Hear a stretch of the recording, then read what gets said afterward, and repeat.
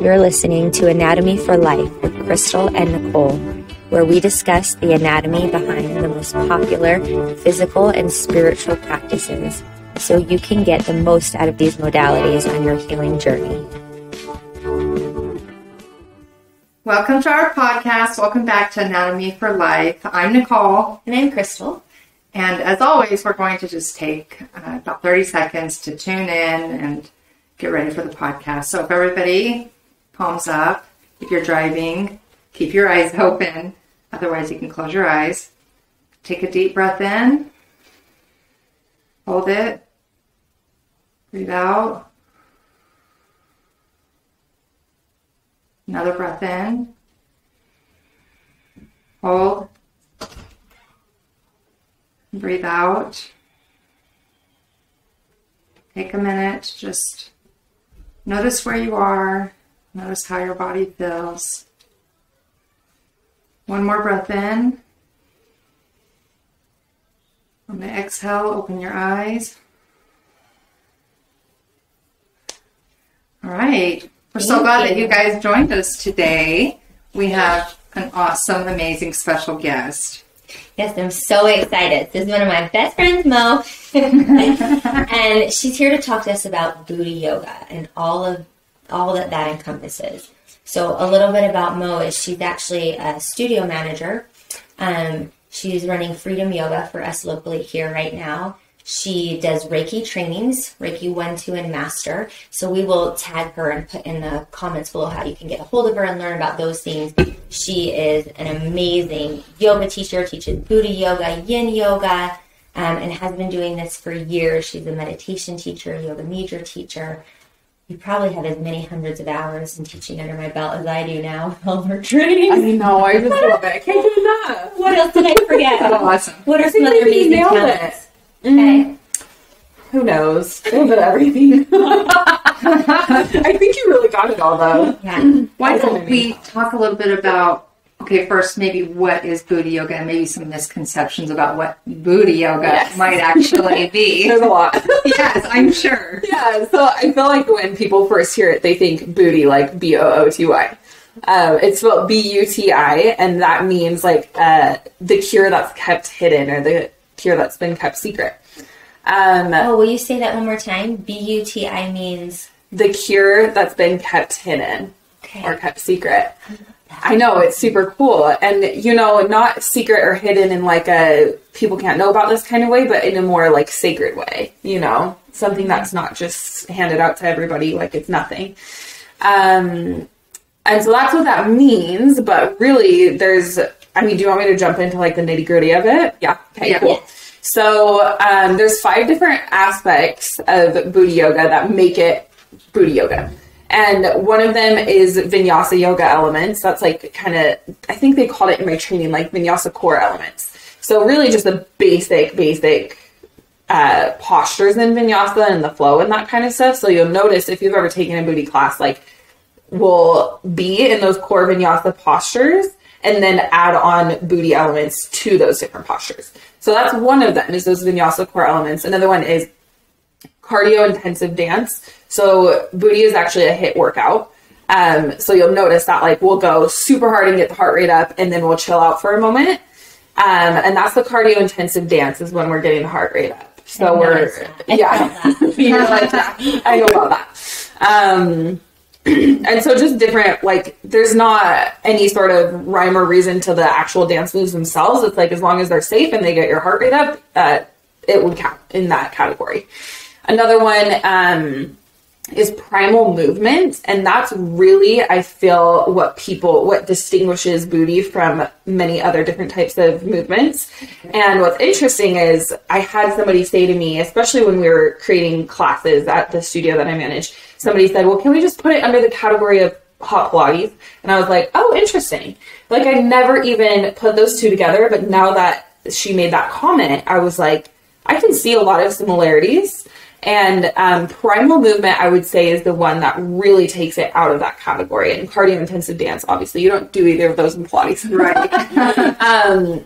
So, yeah, we get down, we get primal. It's It's really cool. Again, no rhyme or reason to any of the moves. There's suggestions that we got in our training, but you can do anything that feels like primal. Explain one of those to like our listeners. Like, I know I've been, and I'm picturing like when we're like squatting down on the ground, like hitting the ground. Yes. Like so drumming is a huge, like, I think a lot of people use that in a Buti Yoga class for that primal movement. Hitting the ground, but also just like drumming in the air, drumming on your body, like your chest and things like that. Lots of, like you said, squatting down, getting like low to the ground, not even necessarily squatting, but just like scooping low to the ground, random movements like that are like very low and primal. And I don't know. You're so good at teaching it, and there's so many. I know, I'm not good at it's like it's like a felt thing. I just wanted people to get an idea. Yeah. Well, I'm picturing like a primate, like an actual monkey, you know what I mean? Like taking you back to like that grounding, like how a baby. Yeah. We do a lot of that, and it's so funny because especially even when we're doing those primal movements, people will start to get really noisy during those. Like their growls will come out and you'll yell a little bit. There's a really cool picture of Crystal being primal in a video. We need to post that one. I will not post that. Okay, maybe I will. Okay, so the next one. These last two, I think are where people might like overlap it with Pilates a little bit. The next one is strength and conditioning. So where we'll do a lot of little like pulsing movements. Whether it's for like a lot of work on the glutes or the hips, the quads, whatever it may be. That is one of them, and we do a lot of that in Pilates as well. So I teach hot Pilates. I don't know if you said that. So especially, I love hot Pilates so much. And it's a mat Pilates, not reformer or anything like that. And it's cool to be able to teach both of these and see where they overlap, and then they're massive differences as well. So that's why I keep bringing that up. But the last aspect of Buti Yoga is deep core conditioning. And that's where this spiraling movement, this is so interesting. In Buti Yoga's like papers that we signed in their contract, you're actually like technically not allowed to teach like a spiraling movement in like a vinyasa class. You know, obviously I'm sure it happens all the time, but that's like their trademark, their thing. And so those spiraling movements are a huge part of Buti. And as well as like pulsating movements in the chest and abdomen as well, very small movements. And the spiraling is where the anatomy of the core just blows my mind. We can talk about that later if you want, or if you want to jump in. We can talk about it now, I think, because that was the part that when I started coming to your Buti classes and workshops, that I started feeling just like an intuitive sense of like, this movement is doing something for me. Yes. And I think when I mentioned that to you, the first thing you'd ever said to me was, yes, in training we learned this, and here are some benefits, which you mentioned, postpartum recovery and pelvic floor dysfunction. And I was like, tell me more. Yes, more of that. Went down the anatomy rabbit hole. Everybody wants those things. So I can see how those other four things that you led up to are going to correlate and help with the things we're going to talk about next as supporting features. But when we get into the anatomy, and another thing you don't know about about Mo, is that she is an anatomy nerd like me. And so we have these conversations all the time. Well, I thought I was an anatomy geek until I met you. And I said, oh my God, I've never even heard of those things that you know about. I'll take that as a compliment. Yeah, you're welcome. So I want to hear first what like the basis of your training went over, because I know Buti has a really comprehensive, amazing core anatomy thing. So let's start with that, because that like correlates to Buti. Yes. So the spiraling motion, you can spiral in your hips, in your ribs, in your chest. Really, you could spiral anywhere, but the main like chunk of your body is where you would usually spiral. And with the anatomy of the core, it's just fascinating. So I only learned this in my training for Buti, that the way that she described it, she actually drew this like cylinder type shape on the whiteboard that we had in there. And she was like, this is the bottom is your pelvic floor. The top is like your lower ribs diaphragm area. So it's just like this cylinder with all this cool stuff going on. And the most the deepest muscle is the transverse abdominis, and that wraps, correct me if I'm wrong, like sort of around your spine and helps support your spine. So it's very deep. It's your deepest core muscle. So you've got like your serratus and your rectus abdominis and your obliques external to that. Mm-hmm. But just to be clear, it doesn't wrap around your spine itself. It's as if you put your hands together, fingertips touching around your entire torso. So it's superficial to your intestines. Interesting. And it wraps around you like this. I had a chiropractor say this one time when we were talking about better ways to phrase abdominal work like that. And he came up with this phrase called abdominally brace. And I love that. He called it abdominal bracing. And then another visualization he came up with, which I loved, was it's like you take your soda can when you're done drinking it and you squeeze it. Oh, we all do that. Yeah. So when you shorten the muscle fibers because they run mostly laterally, that's the cinching that's going to happen around your entire core. Wow, that's really helpful. Yeah. Okay. Like the soda can analogy. That really visualize. That changed my life. So the four, I'll start by saying this, because the four muscles of the core that we really focused on was, and I'll go deep into these, so I'm not just going to throw these words out there. But rectus abdominis, external oblique, internal oblique, and transverse abdominis. So with only those four in mind and nothing else, because as we know, there's a lot going on in that area. The deepest would be the transverse abdominis, and then the internal oblique, external oblique, and then rectus abdominis. You know, obviously they're in different areas, but the rectus abdominis is like the glamour muscles, the six pack. It's very superficial. And one thing I learned in the training is that many people like can develop those muscles and you'll be like, oh, that person's ripped. They've got a six pack. But then if you ask them to lift and hold like a V-up or whatever, they likely will not be able to hold for very long at all. And then my sweet boyfriend who does calisthenics and yoga and all this weird stuff, he holds like nobody's business. And like he is the strongest person in his core, but he doesn't have that six pack, you know? He's going to kill me for saying that. No, that's so validating. Tell him. I know him. If it makes him feel better. That was the story of dating my husband, actually. Oh my gosh. Because he was like the most ripped person at the gym. Obviously, that's probably what got my attention. And then I would invite him to come to Pilates with me.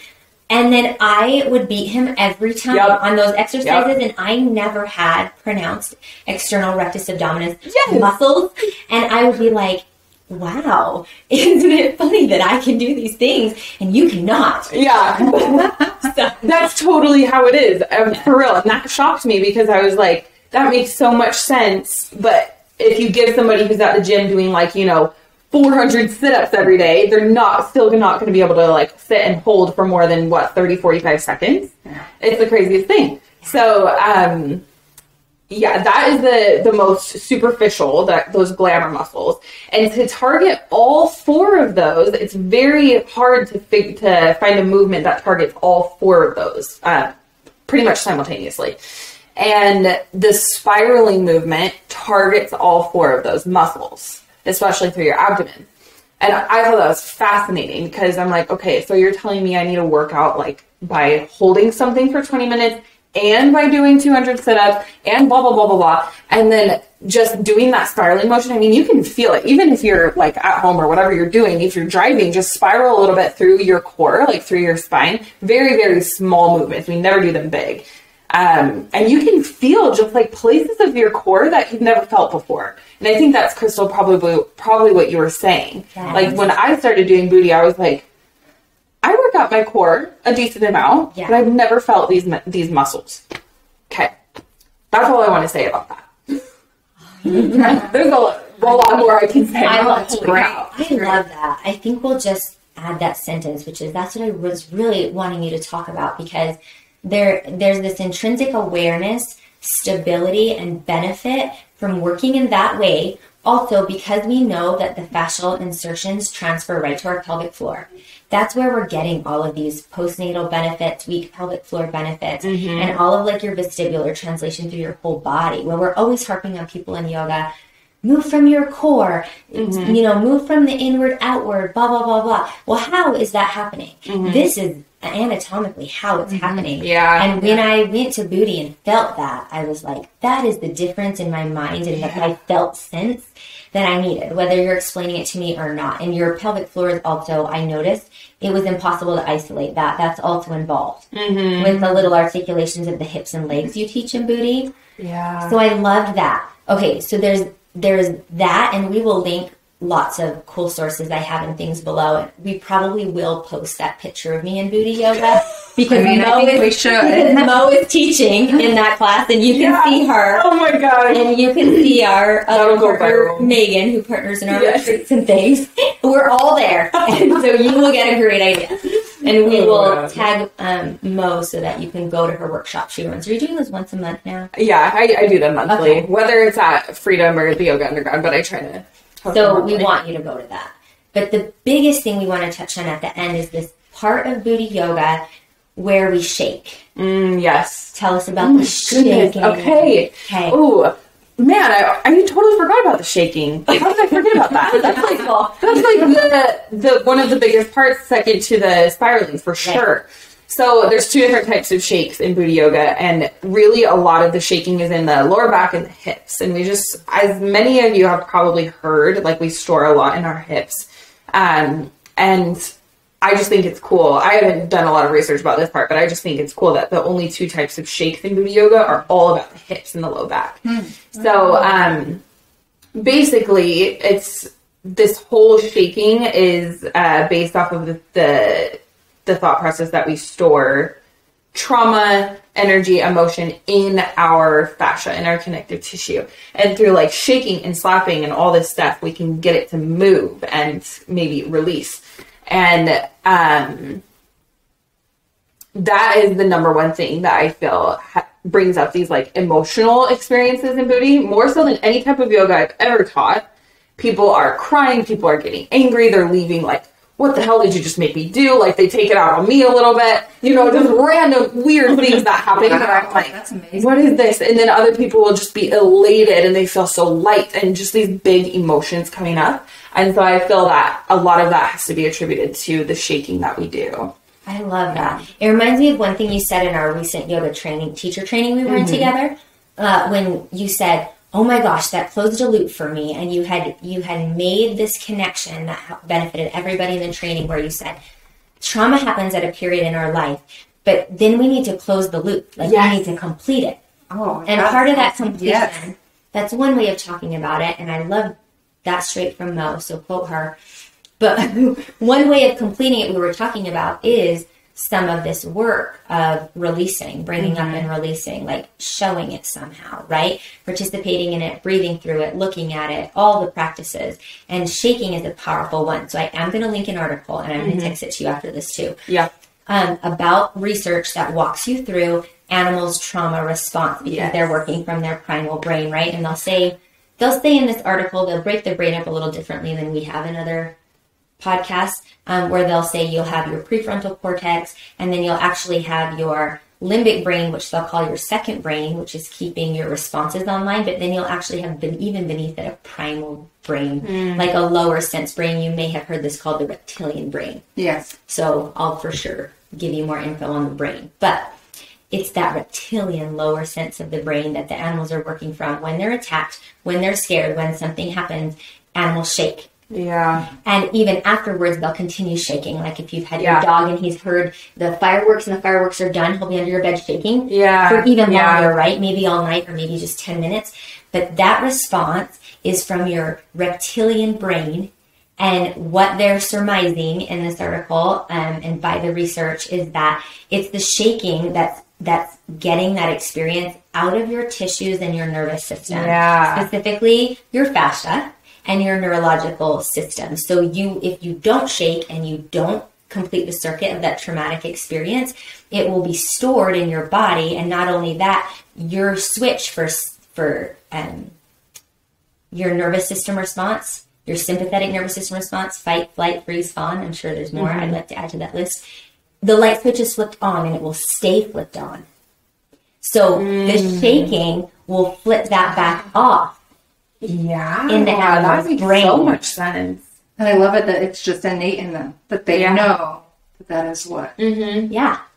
It makes brings sense. about the change, you know. And that is where I feel a lot too. After I've participated in Buti Yoga, sometimes after my meditations or something, I will shake. Yeah. Right? And I'll be like, Yeah. oh, wow.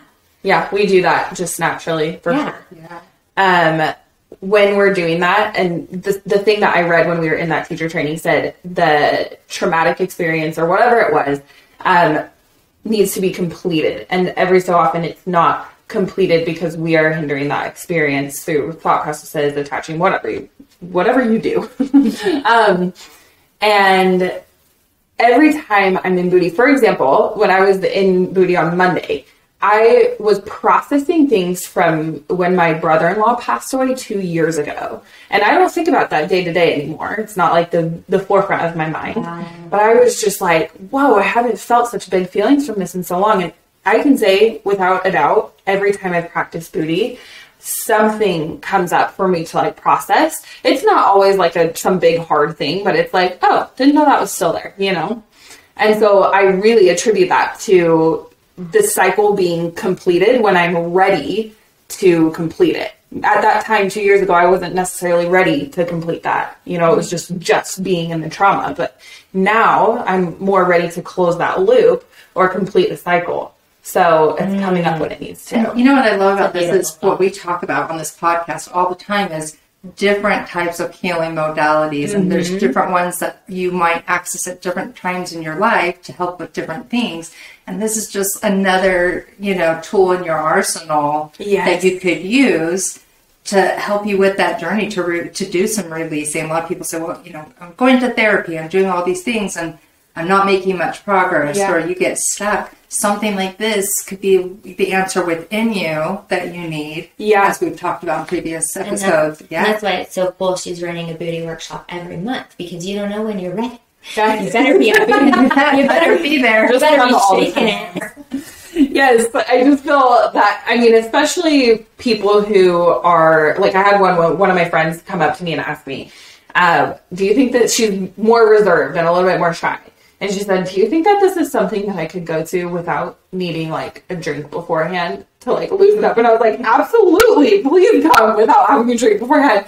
And she came and she was just like, okay, that was terrifying and I loved it. And I have such mixed feelings about it. And I've gotten that review from a lot of people.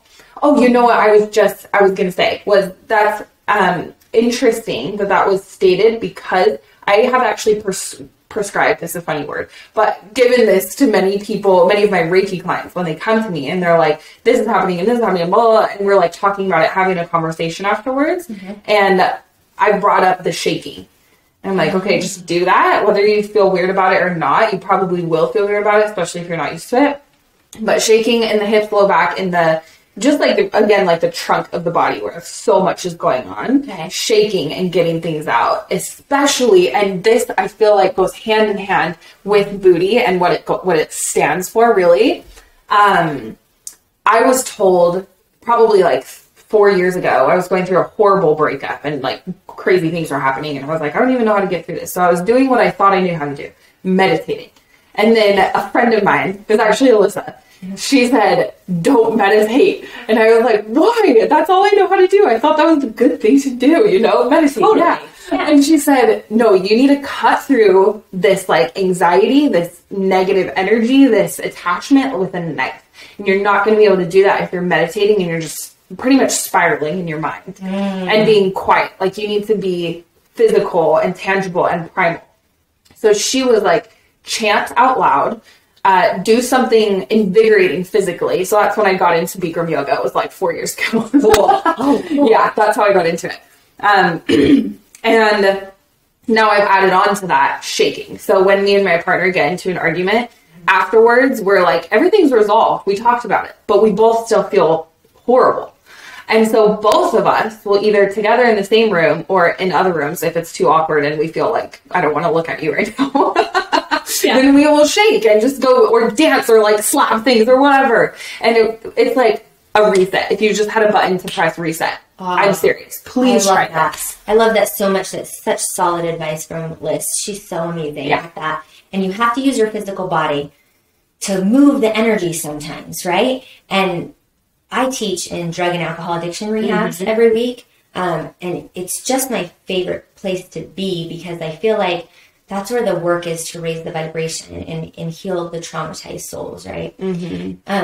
But one thing that is a phenomenon that always happens when you're in an addiction cycle or you're newly into recovery is it's difficult because of your disassociation model to get back somatically into the body and process the trauma. And so what happens is when they first come in, they don't want to participate in the physical part of the yoga, right? And we break it up really nice where it's a short physical part and then longer stretches and longer meditations and chants and kundalini, right? But the ones who can't get off their mat and move physically can't move into the next steps. And the fourth step in the program, in my program, the thing I made up, who knows if it's valid or not, it's always evolving. But it's funny you said that. She said to you, don't meditate, because I put that later on in the process. Yeah. Because what I started noticing after a few years teaching in these facilities was that we can't access the meditation if we haven't first gotten through the trauma in the body. Yeah. So I will talk to them about that, and I will encourage them. And after week 3 or 4 or 5, you'll see more of them being willing to get up off the mat and try moving. So cool. And those are the ones that can then access the meditation later. And so that's such great advice. I think it was in her Buti class that I had heard another part of advice like that too, and where I had started opening up to the sounds, like the visceral sounds that move through, like your diaphragm, and like actually being brave to make a sound out loud, because that felt like some of the therapy too. Totally. And so that's why the chanting, I think, in that advice moved the energy better. So that, I feel like that's where Buti Yoga solidly sits in its purpose on the healing, spectrum, is like when you've got to move the energy, Buti is your best friend. Absolutely. And it also reminded me of one thing I wanted to share that came from my parenting class last year that you'd appreciate. Because another thing about Mo is she's great with kids. She's every kid's favorite person. You're just so healing. But I thought you would appreciate this is one thing to move through the trauma and arguments in kids with big emotions that can't verbalize them is we had to create at one point in our parenting course playlists for different things. And one of them was a dance playlist for big emotions that we couldn't verbalize with our kids. And we would name it our family dance emotional playlist. So we would play it as loud as we can and teach our kids to dance to that. I'm surprised and not surprised at the same time. Right? This stuff makes so much sense, and I feel like everybody knows it at some level, even if it's massively on an intuitive level. When things feel uncomfortable, you want to move, you can't really sit still, you feel like people say, I want to crawl out of my own skin. Like, you want to move, you want to get it out, you can't be sitting there and just feeling that so big, you need to kind of move through it, Yeah.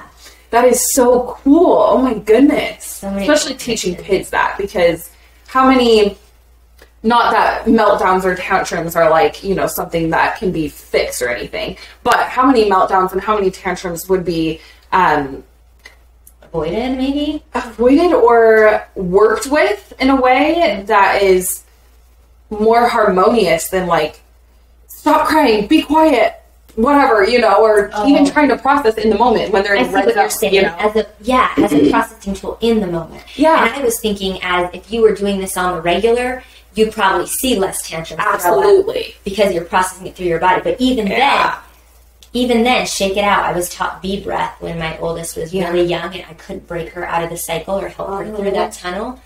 I would teach her to kneel down, and you would go and put your head down, put your head up. And that's what you were saying. In the moment, that's a tangible tool to get them through the tunnel.